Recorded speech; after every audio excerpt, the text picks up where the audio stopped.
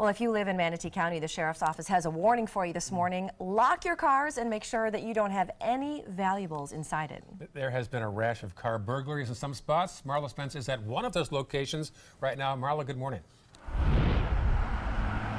Good morning, guys. I'm live at the Gates Creek community. This is just one of 3 subdivisions across Manatee County that's seen a number of car burglaries.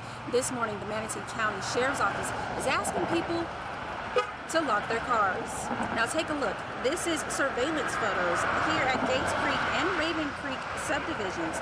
Sheriff's deputies also say that to make sure to take all your valuables out your car when getting out, no matter where you are. They say communities that's seen a trend of car burglaries besides Gates Creek subdivision and Greenbrookville, our Greenbrook Village community in Lakewood Ranch and Ravencrest. Just last weekend, about 17 cars were burglarized. The Sheriff's Office say they are continuing to investigate that large number of burglaries. If you have any information on those burglaries, you are asked to call Crime Stoppers. Reporting live in Manatee County, I'm Marla Spence for ABC 7, your Seven Coast News.